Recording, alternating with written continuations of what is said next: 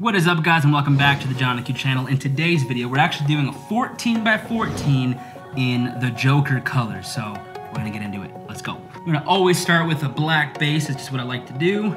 Do some green for the crazy looking hair, the Joker.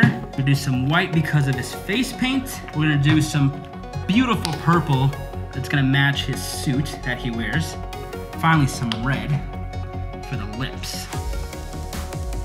That's gonna look pretty gnarly. A little bit more black, tie it together.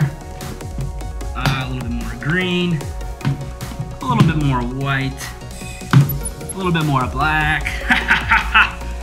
Oh man, okay, here we go. This is, got Joker vibes. Okay, here we go. The result is Joker colors. Hope you guys like it. I liked it. Make sure to sub and like, and I'll see you in the next one. Peace.